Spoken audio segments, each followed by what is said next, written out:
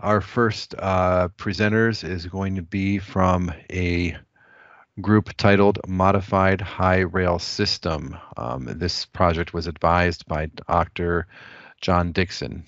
So what I'm going to ask is the first presenter out of the group to please go ahead and activate your video and introduce yourself and go through your portion of the presentation. And then when the next person's prompt, make sure that you just deactivate your video, followed by the next person activating your video and introducing yourself and going through your presentation, your part of the presentation. So I will go ahead and yield the mic to the first person presenting.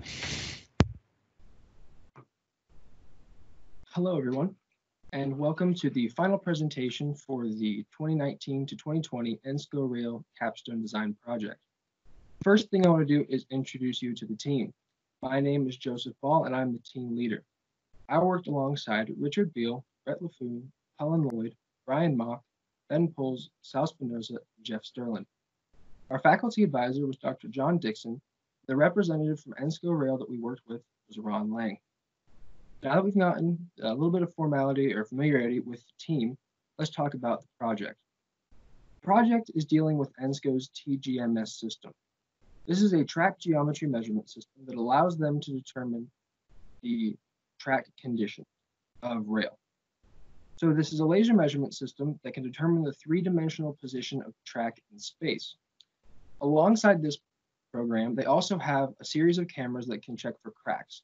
Between these two things, they can check for the track conditions and determine whether rail needs to be replaced or not. This can be mounted either to a Hi Rail pickup truck, as shown on the right, or a full-size rail car. Our project was dealing with the Hi Rail equipped pickup truck.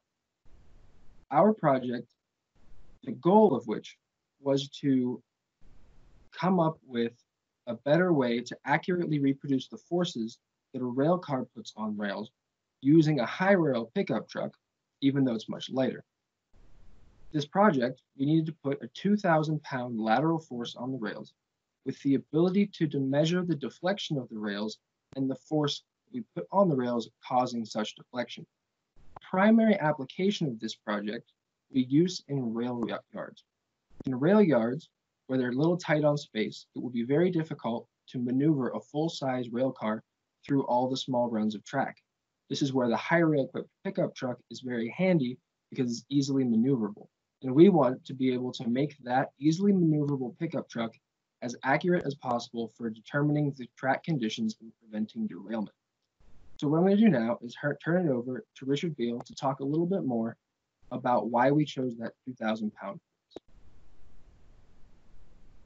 Hello there. My name is Richard Beal, and I'll be talking about the driving factors behind this project. Train track rails are designed with a slope of 1/20 on the top surface of the head. Because of this slope, the downward force of the train cars results in a lateral force which pushes the rails outward. The rail ties have become rotten or the screws have loosened enough. This could cause the rails to widen, which could cause the train to derail. Standard gauge for train rails is 56.5 inches, and derailment will occur when the train rails widen to about 58 inches. Next, I'm going to discuss how we arrived at the 2,000-pound lateral force. The Hi Rail truck that would be carrying this Hi Rail system weighs about 10,000 pounds. Dividing the total weight by the four wheels results in 2,500 pounds of force per wheel in the vertical direction. Due to the slope of the rail, there will be about 125 pounds of force in the lateral direction. Compare this to a fully loaded coal car, which weighs about 143 tons, 286,000 pounds. After dividing the total weight by the 8 wheels, there's almost 36,000 pounds of force from each wheel in the vertical direction. This translates into roughly 1,800 pounds of force in the lateral direction. Obviously, the weight of the Hi Rail truck is not enough for a close approximation exerted by the lateral force of a coal car. This is where our 2,000-pound target force comes from. By exerting a 2,000-pound lateral force, the Hi Rail system will take up any slack that exists in the rail system and show us where possible derailment locations could occur. I'm now going to pass it off to Brian Mock, and he's going to talk about Hi Rail selection. Thanks, Richard. My name is Brian Mock, and I will be talking about which Hi Rail system we decided to use and why. After our initial research, we found that there are only 3 main companies that produce Hi Rail systems, these being Harsco, DMF, and RAFNA. We needed to select a Hi Rail system that was compatible with ENSCO's truck, cost-effective, and easy to modify. After comparing different systems made by each company, we narrowed our search down to the DMF 1015 and 1016 designs. The 1016 system is one of DMF's newer models, with some extra gadgets like a track geometry system built in. However, due to its updated design, the concept that we generated would put a bending moment on the axle and create extra stress in the system.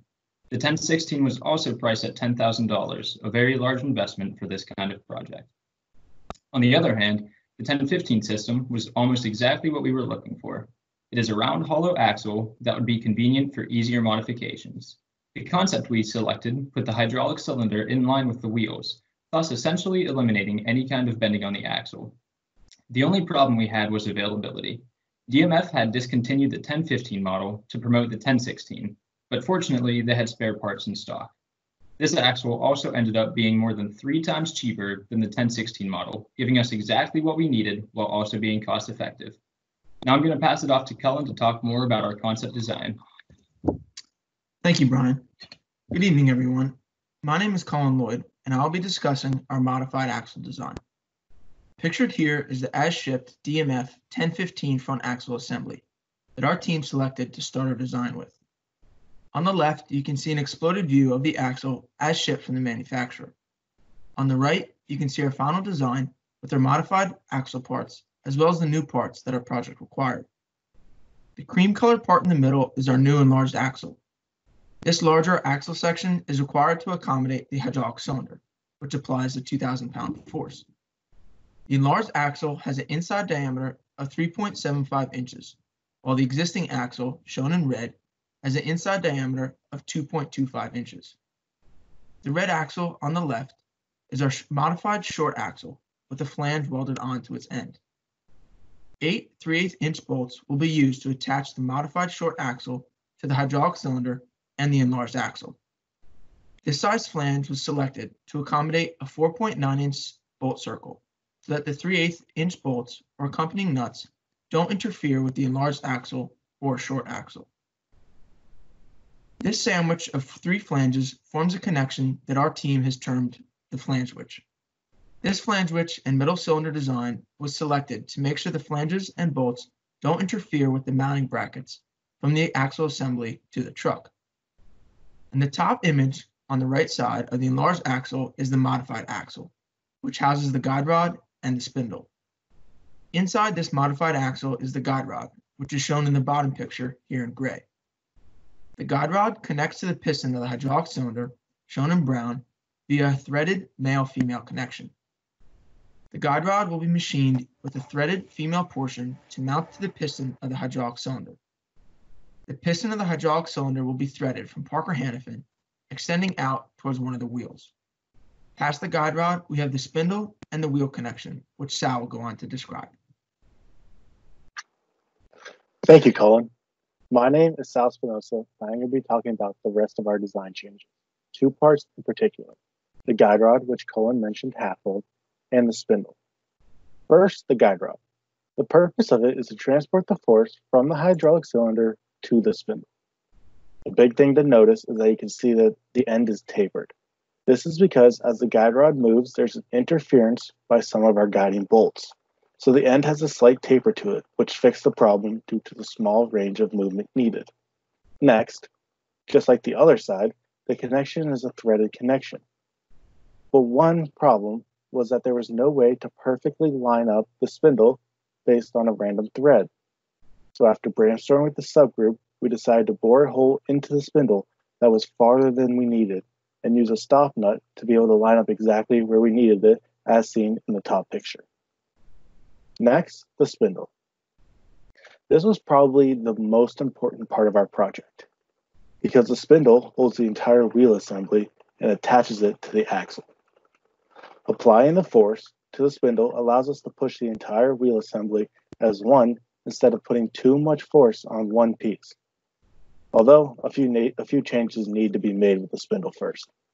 The connection to the axle was a perfect fit that was held together by an adhesive.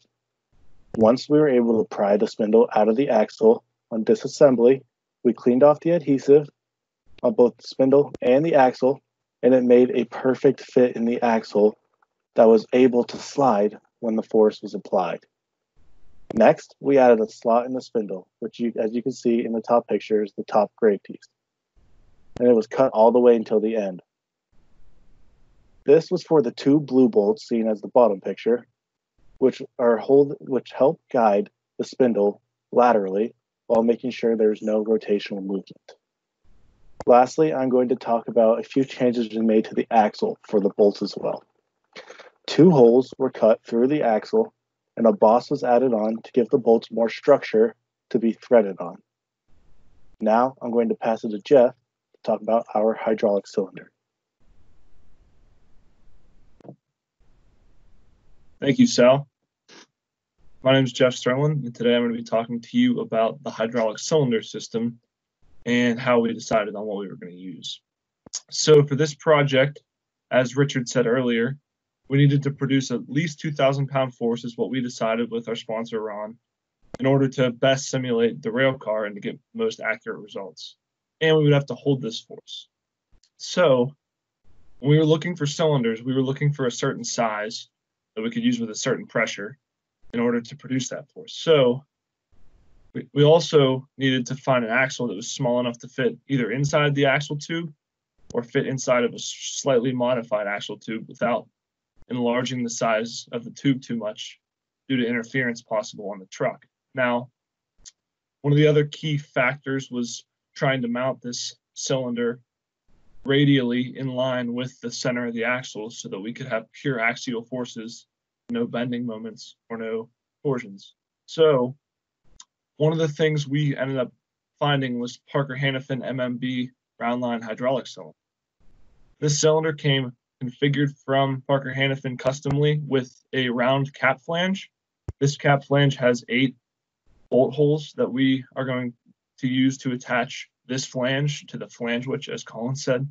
And this ensures that this cylinder is radially aligned and that the force of the guide rod is going directly to the center of the spindle, which then allows our force to be true and not cause any material stresses or failure. Also, we wanted to have a threaded piston connection to ensure that the guide rod manufacturing and assembly would be as simple as possible. So just to give you guys some frame of reference, this cylinder is about a little under 15 inches long from end to end, and the bore diameter is about 1 7/16 actually is what the bore diameter is. So the external diameter, as Colin said, is 3.75. So this cylinder will increase the force on the rail. And yeah, so a little bit more about the application of this cylinder. It's a double acting cylinder, which means that we can apply pressure to it in order to retract it or extend it, which will be helpful in pulling the axle back together after inspection use and going back on the highway. Also, we determined that this hydraulic cylinder would best be placed right near the center of the axle, where we would have easy access between the truck mounting to the high rail gear system. And as you can see in yellow, and as Colin talked about before, we needed to increase the diameter of the tube. And we did this because this cylinder was something that was really, really useful for this design. And we determined that this had the features that were most important to what we were trying to accomplish with our design. As Sal said, we cleaned off the spindle, which allows this force to slide the spindle smoothly through the axle tube, preventing any sort of material malfunctions or fractures or anything. So yeah, now I'm going to pass it off to Ben, and he's going to talk about the data collection and the sensors. Good evening. While our main goal for this project was to accomplish the task of applying the load to the rails, data would also need to be collected from this unit. The 2 data sets needed to be collected are the force applied to the rail and the resulting deflection of the rail. To measure the force applied, we plan to measure the hydraulic pressure in the cylinder, and by multiplying the hydraulic pressure by the area of the piston, we will result in the force that is exerted by the cylinder. And to measure the deflection of the rails, we plan to rather measure the extension of the axle as seen in the graphic in the bottom right. For measuring the hydraulic pressure, some of the requirements that we determined were that we wanted it to be able to measure pressures up to and over 1,000 psi, and we want it to be accurate within 1%. And we determined to recommend this hydraulic pressure transducer. It is a readily available part that satisfies both our accuracy and range requirements. We explored multiple options for measuring the extension of the axle to recommend to future groups. We determined that the sensor should be accurate to within 1/10 of an inch and have range capabilities of 4 inches or greater. The first sensor type that we considered is a rack and pinion encoder. We would put the rack on the axle and the encoder would be attached to the spindle, and as the spindle moved in and out from the axle, the encoder would roll over the rack and give us a deflection measurement. Another sensor we considered was the optical distance sensor. This is a laser type sensor that would be mounted to the bottom of the axle and pointed directly at the wheel, and this way we would be able to measure the extension right at the wheel. The third sensor that we considered is a linear magnetic encoder, and this works similarly to the rack and pinion encoder, but rather than a mechanical interface between a rack and a pinion, it uses a magnetic interface between a magnetic tape strip and the sensor. We would incorporate this by placing the tape on the guide rod, and the encoder would be mounted to the inside of the axle, and this would benefit us by being able to incorporate the sensor inside the axle where it is safe and would lead to a sleeker design. While unable to create a working prototype to test, we were able to analyze the stresses in our design during the design process. Here we have a comparison of the wheel with only the loading of the truck on the left, and on the right we have the wheel with the addition of the 2,000-pound lateral force. The max stress in the wheel with the lateral force is around 13,000 psi, which is well below the 40,000 psi yield limit of steel, and only a small margin larger than the estimated 10,000 psi without the cylinder being actuated. And now Brett will continue talking about the FEA. Thank you, Ben. Like you said, I'm Brett LaFoon, and I'm going to be talking about the rest of the FEA and the financial report. I was the lead on the FEA portion of the project, and my main focus when studying the FEA was from spindle to spindle. This consisted of the axle, spindle, hydraulic cylinder, and guide rod. Starting with the axle, we decided to compare the original axle with no lateral force to the final modified axle with the lateral force. As you can see, the stress plots look very similar to one another. The singularity point is where the axle is mounted to the truck, and the stress begins to stem off these points towards the spindle. We do not expect the original axle to fail because ENSCO has used this exact model before for testing railroads and did not have any major issues. Since the stress plots look similar, we do not expect the modified axle to fail when adding the center axle with the applying lateral force. Now, looking at the internal components of our system, the hydraulic cylinder, spindle, and guide rod. The stress points on the spindle are where it is pushed up against the wheel, and the stress points on the guide rod are on the smaller end where it will be inserted into the spindle. All these stress points are under 15,000 psi, which is well below the yield strength of steel. This gives us a factor of safety around 2.7 from yielding. Since the factor of safety is that high, we do not expect the internal components to fail. Now, shifting our focus to finances, I was in charge of creating our financial report. The financial report only consisted of items that were ordered before leaving campus. Starting with the sensitivity chart, the Hi Rail system dominates percent cost with 64%, and the hydraulic cylinder also takes a chunk out of our percent cost with 33.2%. The rest of the project combined to be below 3%. This shows how vital the Hi Rail system and the hydraulic cylinder were to the project. Now, looking at the Pareto chart, the Hi Rail system cost $3,420 and the hydraulic cylinder cost $1,775. Again, this shows how important these items were to the project because the rest of the components combined to be less than $150. Now, I'm going to pass it to Joe to conclude this presentation. Thanks, Brett. What I want to do now is talk a little bit about the next steps. Now, because of the pandemic that's been going around the world lately, and us having to leave campus, we weren't able to complete the project. The first step that would be required in order to complete the project would be the final assembly of the prototype. Now, several components did not arrive prior to us departing campus. This would be the enlarged axle tube, the hydraulic cylinder, and a few other small things that we might run into along the way. Some final machining was also still required. This would be the main axle tube that is not the enlarged tube, needs to be cut and have the flanges welded on, as well as the guide rod, which needs threading on one end of it still. Once the final assembly and all the machining was done and the prototype was finally assembled, we would move into testing of the prototype. Now, our plan for testing would be to get a short section of rails to mount the system on. Once mounting the system on the rails, we would activate it using a hydraulic pump. We would test for leaks, binding, design flaws, part failures, things of that nature. And assuming it passed all these tests, we would release it for use with ENSCO to be used in their track testing, hopefully get higher accuracy than they can right now. Before we move on to questions, I want to give a special thanks to all the guys in the group who did a great job throughout the year. And even more special thanks to our representative from ENSCO, Ron Lang. Without their funding, we would not be able to complete the prototype. We would not be able to order some of the more expensive parts.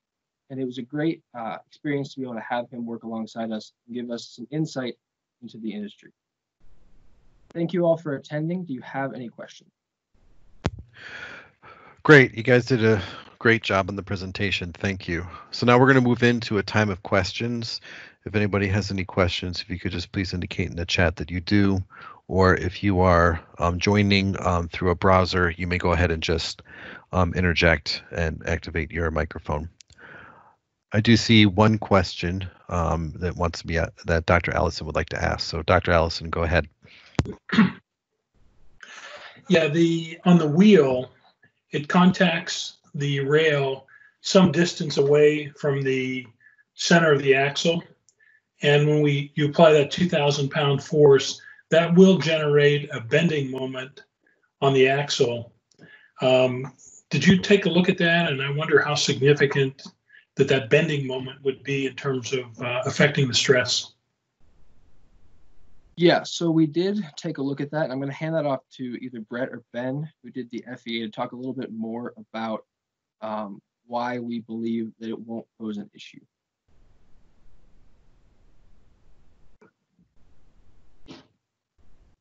I can take that. We actually did incorporate the bending moment into our analysis. So that was included in some of those charts. Okay, thank you. Thank you, Dr. Allison, for that question. Any other questions?